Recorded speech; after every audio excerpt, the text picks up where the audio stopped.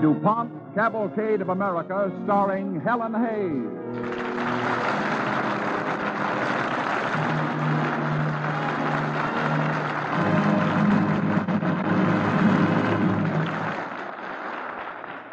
Good evening. This is Helen Hayes.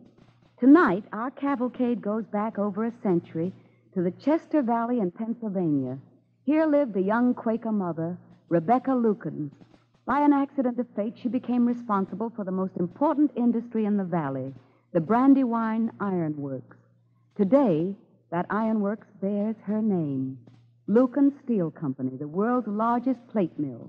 But before we begin our story, here's Bill Hamilton for the DuPont Company. Thank you, Miss Hayes. Ladies and gentlemen, a small rug on a bare floor is one of the danger spots in any home. 17,000 people are killed each year in their own homes, in falls, falling downstairs, falling in the bathtub, falling on slippery, sliding rugs.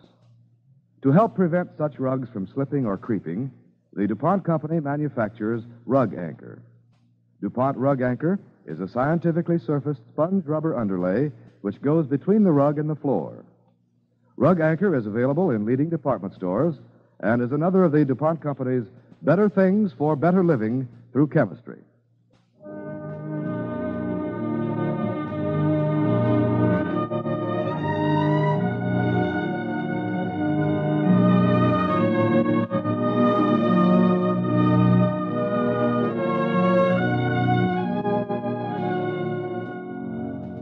And now, Woman of Steel, starring Helen Hayes as Rebecca Lukens on the DuPont Cavalcade of America.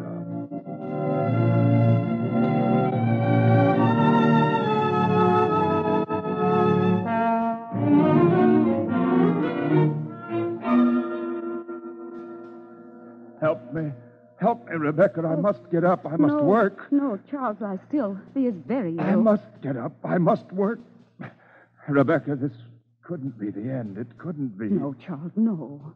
Thee must be patient. I wish I had told thee, Rebecca. The mill and all our circumstances are in desperate straits. Charles, thee will get well. Thee must. And until then, Shadrach Grimes will run the mill. Shadrach Grimes. He is a good man, is he not? Remember this, Rebecca.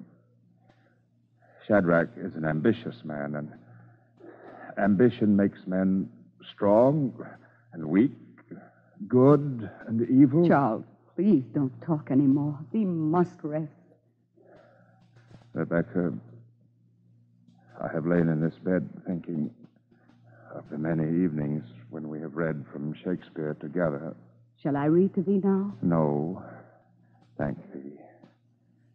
The page I think of most, I remember well. Rebecca, listen to me. Good Horatio, what a wounded name. Things standing thus unknown shall live behind me. If thou didst ever hold me in thy heart, absent thee from felicity a while, and in this harsh world draw thy breath in pain to clear my honor. I understand, Charles. Charles, look at me. Charles? Oh, no. Charles! Charles!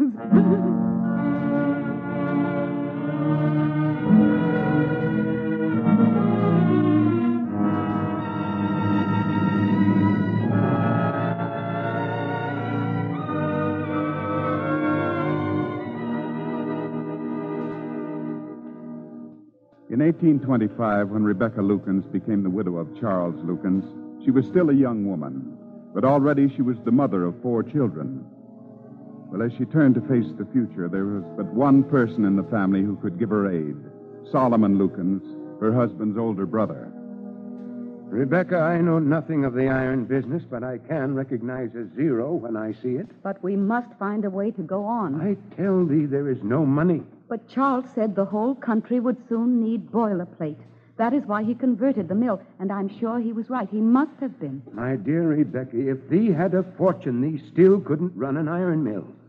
thee is a woman. Aye, Solomon. There's always someone to remind me that I am only a woman. Do they think the mother of 4 children can forget that? Beg pardon, ma'am. Yes, Mariah. Shadrach Grimes is here to see you. Ask him to come in. Yes, I am glad he is here. He is our superintendent at the mill, and he doesn't agree with thee, Solomon. He thinks I should go on. Good afternoon, ma'am. Shadrach, this is my brother-in-law, Solomon Lucan. How do you do? How do you do? Mr. Grimes, after a study of the books, I don't see how you can encourage Mrs. Lukens to continue. Well, why not, Mr. Lukens? I'll manage things for her. All she has to do is set to home here like she always has, and I'll run the mill fine. The owner of an enterprise must know something of its business. Mrs. Lukens knows nothing of making iron. But I do. I was born a poor man, and I've worked hard and learned my business. And I say I can run that mill. Your ambition is commendable, Shadrach Grimes. But if you should fail, my sister-in-law would remain responsible. I cannot stand by and watch my brother's widow and children walk into poverty. Solomon, then thee would have me put out the fire at the mill? I am the only man left in this family, Rebecca. And since thee is a woman... Aye. Being a woman, I dare not walk alone. Although it seems to me I have more strength to go on than I have to abandon my husband's faith. All thee needs now is the strength to be wise. Very well, Shadrach. I will go with you. We will put out the fires. It will be a sad sight, ma'am. Let Shadrach attend to that, Rebecca. There's no need to torture thyself watching the death of the mill. No. My father lighted those fires in 1810, and my husband never once permitted them to die out. Now, if the decision is mine to quench those fires, I will see it through. Come. I believe with Macbeth. If it were done when 'tis done, then 'twere well it were done quickly.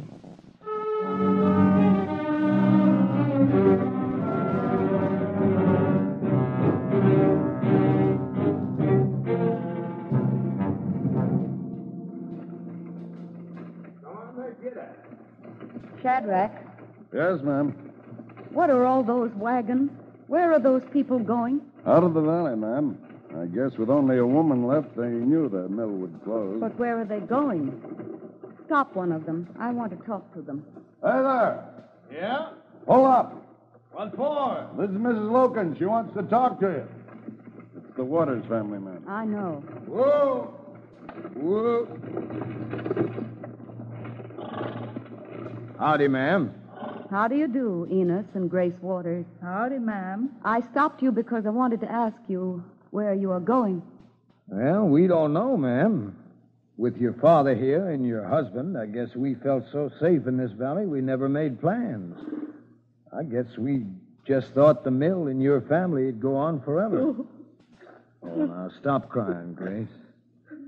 My wife feels powerful sad, Miss Lukens. We all feel sad. We belong in this valley, your family and my family. If we move out of the valley will die as well as the mill. I want to stay, Enos Waters. Will you stay with me? Rebecca, they can't stay unless the mill goes on. It can go on, Mrs. Lukens. I'll manage things. Enos Waters, if you and your people will stay, I will not close the mill. Why, never. How could you run a mill? You're a woman. Besides, you got 4 children. Yes, Mrs. Waters, I have 4 children and no husband. What would you do? Don't say no more, Miss Lukens. There's a look in your eye that my father told me he saw in your father's eye when they called him a fool for starting the mill. When I see that look again, it decides me to stay and see what'll happen. Plato, Cicero, turn around and get at. Get at. Come on.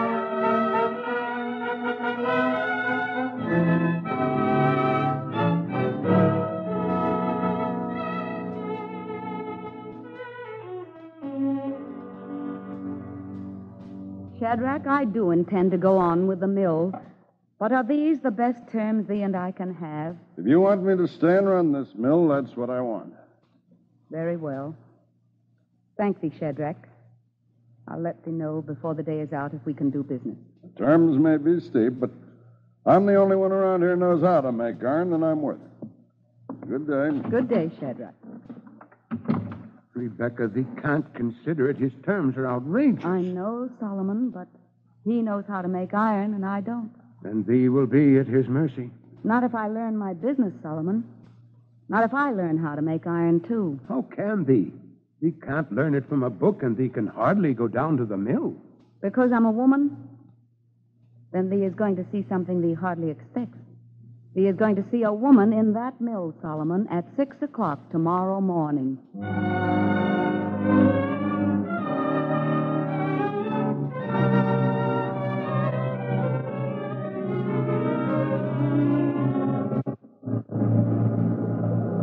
Shadrach, I want to explain to thee about this order. It's very important. My husband worked hard to get it, and it must be perfect. You don't have to come down to the mill to tell me how to make boilerplate, ma'am. That's my business. But this isn't for a boiler. Look here, Mrs. Lukens. You've been giving orders around here for 3 months now. Now, am I running this mill or are you? Shadrach, look over there. What's happening? Shadrach! Shadrach, the rolls are stuck. There's a hot bar stuck in the mill. Shadrach, if the heat of that bar cracks those rolls, it'll be months before we can get others. Do something quick. Are you running this mill or am I? If you are, you take care of it. It's no time to talk. The creek's too low to turn the wheel. Enos, can't we force the wheel over? Well, I'll climb out on her and try. Can you get me some help? Shadrach, can't we help him? That's not my work, ma'am. Shadrach. Never mind. George Harvey, Charles Hanscom out on the wheel. Hurry. Come on, now. Come on. I'll help thee. Let me get up there. No, Miss Lukens, you stay there. Don't come out here. My weight will help. Push that wheel, man. Miss Lukens, stay back. Push. That's it. Now jump, everybody. Jump. She's turning. Enos, jump. Oh, thank you. And I say, thank heaven, ma'am, you didn't get up there. That's no place for a woman. I've been telling her this whole mill is no place for a woman, and it never will be. As long as I own this mill, I'll be here, Shadrach. Then it's no place for me. I say pig iron and petticoats don't mix, and I'm through. Good day, Mrs. Lukens. Excuse me, ma'am, but that didn't seem so wise to me. What choice have I got, Enos? Except to give him the mill. Maybe, but Shadrach Grimes is a mighty good superintendent, and I got a feeling he won't be such a good enemy.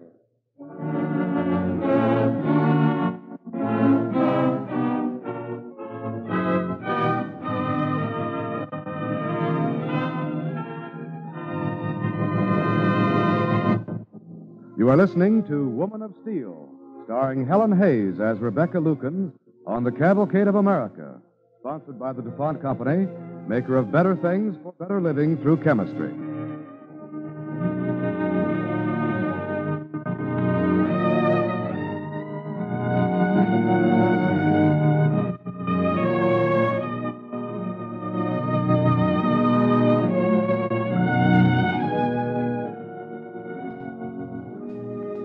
Somehow, Rebecca Lukens kept the mill going, sustained by her husband's dream that iron would one day be vital in building America. She struggled on, and the valley began to think of her only as a businesswoman. But Rebecca had more than the problems of the mill. She remembered she was still a mother. Do keep under the quilt, Martha, dear. Here's thy medicine. Sit down. I must go over accounts with Uncle Solomon. He is waiting. But I want to know what happened to Mr. Rawson in the big fire. You didn't finish the story. I will, dear, later. And other stories, wonderful stories of kings and queens and the prince called Hamlet and a woman called Lady Macbeth.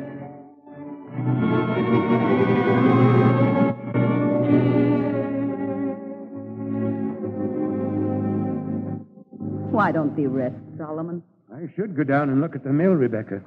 The creek is up, and I'm worried. This valley is full of old dams, and if any one of them breaks... Oh, Solomon, sometimes I feel guilty at all the worries I have thrust on thee. How can I ever thank thee for thy help? Rebecca, thee has taught me a good lesson in faith, one I needed. Now I want thee to see the accounts. The book's balance, Rebecca. By a razor's edge, I can see.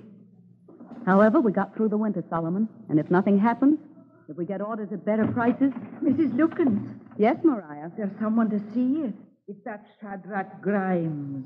Shall I send him in? Shadrach. Here? Yes, Mariah. Ask him to come in. This way, Mr. Grimes. Thank you. I hardly expected to see thee here, Shadrach. I'm sure of that. But does the D&M Construction Company in Philadelphia mean anything to you, Mrs. Lukens? No. It will when you see this contract I discovered your mill has with them. And when I tell you I'm their superintendent. But this is dated before Dr. Lukens died. That's right. But you know how anxious my husband was to get plate orders at that time. And we couldn't fill this order now at prices like this without a loss. A contract is a contract, Mrs. Lukens. That's something you'll have to learn. Shadrach, surely thy firm wouldn't hold Mrs. Lukens to that contract. Why, it would bankrupt her mill. Is that her answer? It's all right with me. Oh, I see. Well, Shadrach, the order will be filled. Good day. That's fine, Mrs. Lukens. Very fine talk. Good day.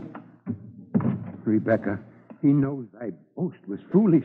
Anyone can see now thee will have to go into bankruptcy. No, Solomon, I won't do it. Rebecca, be wise. No, Solomon, no. I think there was something very wise in Charles' vision. It is his faith which has pushed me on until now. And until my road is blocked finally and forever, I cannot and I will not. What is it? It's the dam. The mill dam is broken. The dam's gone. The spring flood. I told thee the Brandywine was high.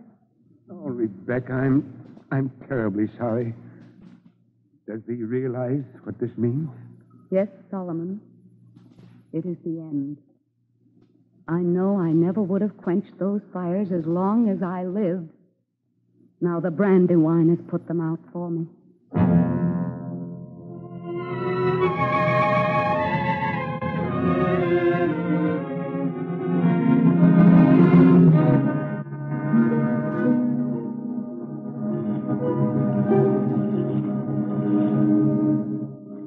Rebecca, why should thee come here in the middle of the night? Even if the whole place stood perfect, what sort of mill can thee have without the dam? Not enough to fill Shadrach's order. I can see that in the dark. Let me take thee home. This way, Rebecca. Don't go in there. Thee may step off into the current. Solomon. What? Come here. What is it? There, look. It's the fire. Solomon, it's the fire in the furnace. Rebecca, I can't believe it. It's an omen. If the flood didn't put out the fires, I shan't put them out. We'll rebuild the dam. We'll fill that order for Shadrach.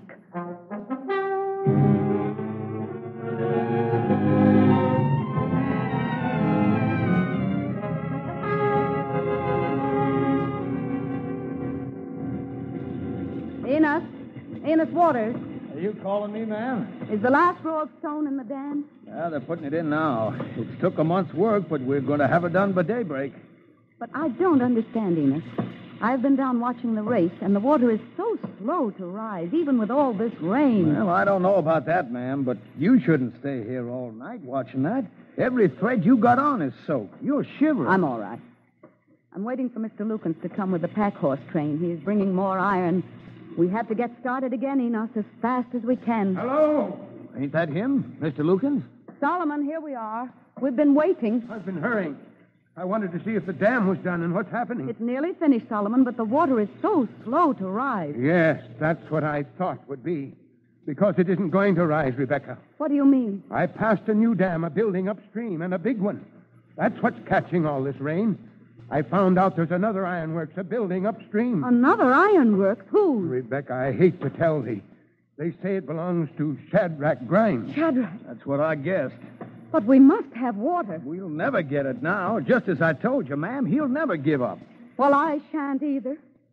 I'll just have to convince Shadrach this rain has fallen for all of us.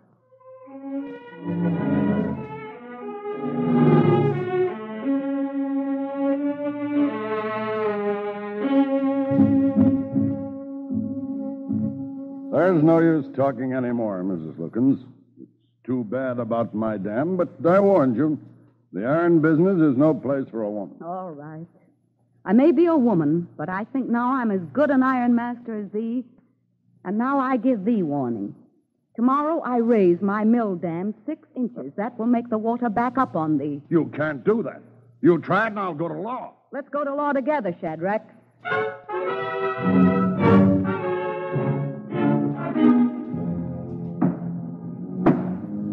Comes now Shadrach Grimes, plaintiff against Rebecca Pennock Lukens, ironmaster of Chester County in the Commonwealth of Pennsylvania, pleading for an injunction to compel the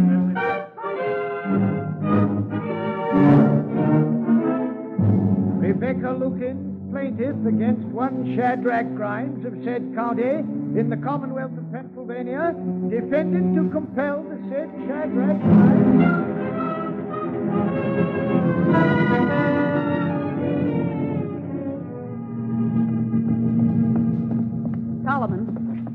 Solomon, I have news. About the trial? What is it, Rebecca? No, it's more important than that.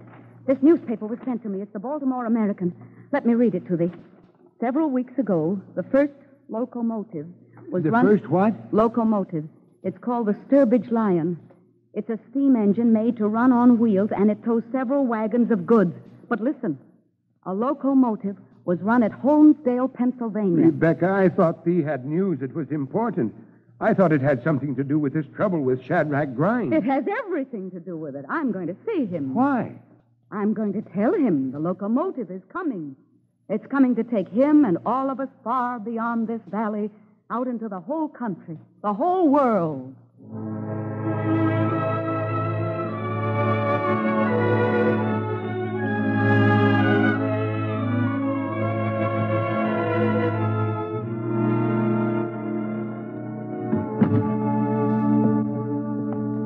Shadrach, I've come to thy office again to tell thee I'm going to call off my suit. I thought you'd give up. I want thee to do the same. There. And why should I? Because a new day is breaking, Shadrach. And where does it find thee and me? Squabbling over water rights while the rest of the world enters the age of steam. Here, read this dispatch. Who's this? It's about the first locomotive in America. Shadrach, this is a new day. A day of transportation better than our pack-horse trains and canal boats. A day when our vision can range beyond the walls of this valley and we can join our work with that of all the people in this land. That's what thee and I must do now, Shadrach. That's our duty. Oh, Mrs. Lukens, you talk fine, and I like to hear it, but, well, I don't trust a word of it. Shadrach, what does he mean? I was born a poor man, but I've worked hard so my children could have an education and talk about their dreams like you do. But I ain't going to let your fancy words talk me out of my dreams. Shadrach, let us hope our children can work as hard as we have. But they will need vision, and first we must have vision for them. Shadrach, there's a nation that needs our work as this valley has needed it in the past. Are we going to stay as small as this valley, or are we going to grow big enough for the future of our children? Oh, Mrs. Lukens, I confess I'm sick of this tussling with a woman in a courtroom. There's better work than that for a man. There's better work than that for a man or a woman, especially if they're good ironmasters like us. Oh, I don't know whether you're saying this for your benefit or mine or all of us, but, well, now I'll tell you something. What, Shadrach? I'm not so slow. I was at Holmesdale, and I saw that locomotive run. No, did they? Tell me about it, please. Well, I can tell you they got plans. They want to build more, and they need place. There's an order there, Mrs. Lukens, but it's too big for me alone. It needs all of us. Then all of us must work together, Shadrach. Now, wait. Think what you're doing, Mrs. Lukens. We don't know whether this is going to be a success or not. We might lose. Shadrach, we can't lose. I believed in this when it was still my husband's dream. And thee and I must believe in it now. For this is not the end of the dream. This is the beginning of 1,000 dreams for thy children and mine. All right, Mrs. Lukens. You're as good a businessman as I am, and well, if you believe in it, I will, too. Good. Now, Shadrach, let's make the most beautiful boilerplate that's ever been seen. Beautiful? Yes, beautiful. Ma'am, let's just make boilerplate, ugly as she is.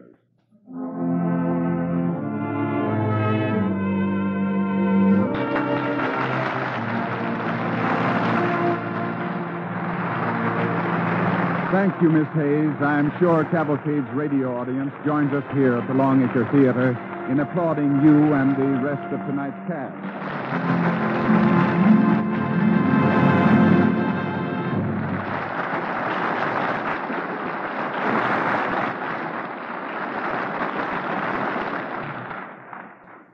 Helen Hayes will return in a few moments, but first, here's Bill Hamilton of the DuPont Company.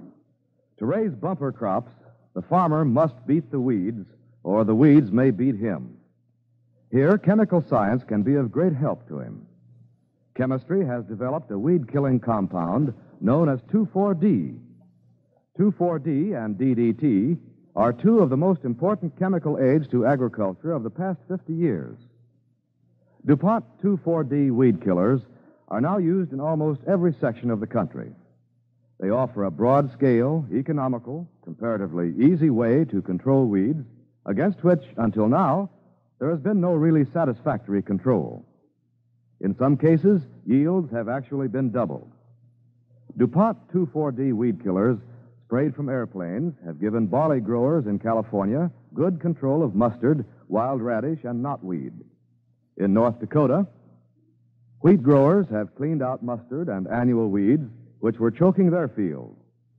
In the South, there were weedy fields which gave only 5 barrels of rice to the acre.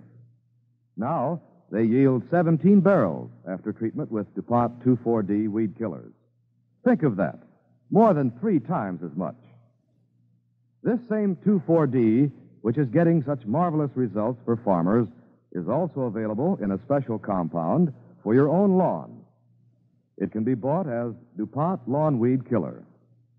Weeds wither away and disappear, roots and all, without any harm being done to the grass. With 2,4-D products, it is the formula that counts. The DuPont Company, with years of experience in formulating a wide variety of chemical products, has developed 2,4-D compounds that work successfully under all conditions where 2,4-D is recommended. DuPont 2,4-D weed killers, helping the American farmer to produce crops that are all-time records, helping you to rid your lawn of weeds, are among the DuPont Company's better things for better living through chemistry. And now, our star, Helen Hayes.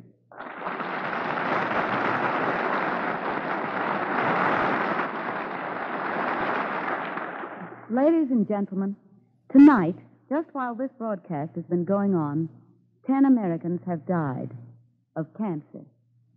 The time has come to do something about it.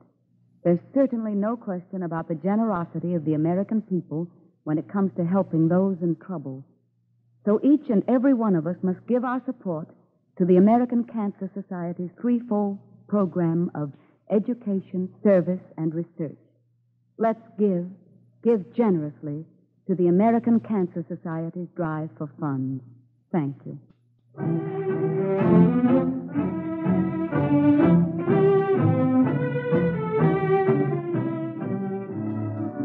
Next Monday night, the Freedom Train will be in Wenatchee, Washington. There, Americans, as thousands before them, will board it to view the precious documents of our liberty.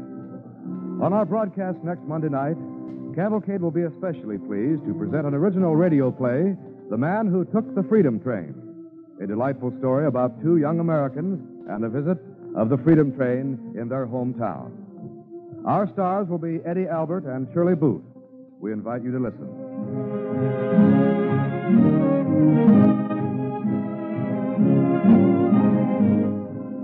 Tonight's DuPont Cavalcade, Woman of Steel, was adapted by Philip Lewis from an original story by Lucy Kennedy.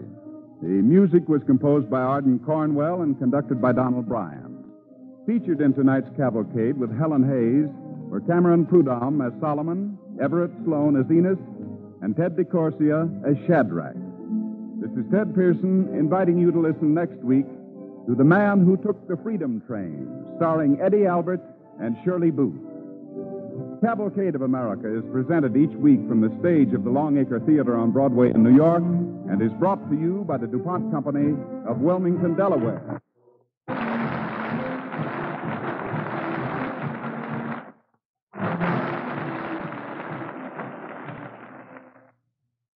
NBC, the National Broadcasting Company.